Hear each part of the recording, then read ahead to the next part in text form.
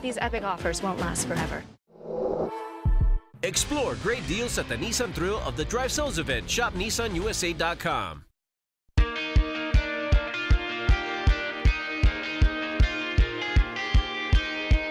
Thank you for staying tuned in with us here at Fox News Rio Grande Valley. Let's begin tonight's forecast by going over our satellite and radar. Now, currently here at home across the valley at this time, the coastal region is experiencing some slight precipitation, as well as some areas over in Willacy, Cameron, and northern Hidalgo as well. Moving along to that national satellite and radar, currently the northern region of our great state of Texas is experiencing some heavy precipitation, as well as over in the central part of the nation, the Four Corners, and the Northwest as well. Taking a look at tonight's lows over at South Padre Island for this evening.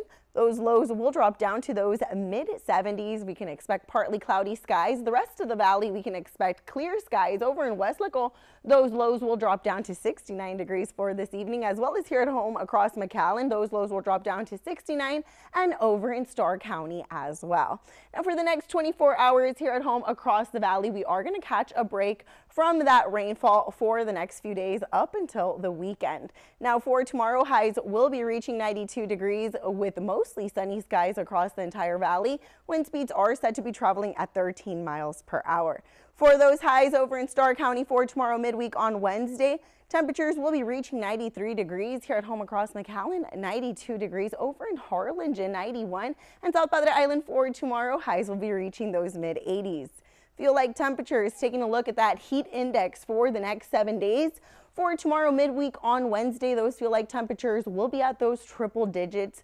That will slightly drop for Thursday, and Friday will rise once again for the weekend to those triple digits. I do want to mention, if you are spending long periods of time outdoors, especially right now with the kids out for summer, just make sure everybody's staying hydrated, protecting their skin with SPF, and of course wearing light colored clothing. For the next few days, we aren't expecting rainfall up until Sunday, when that will rise to a 40%.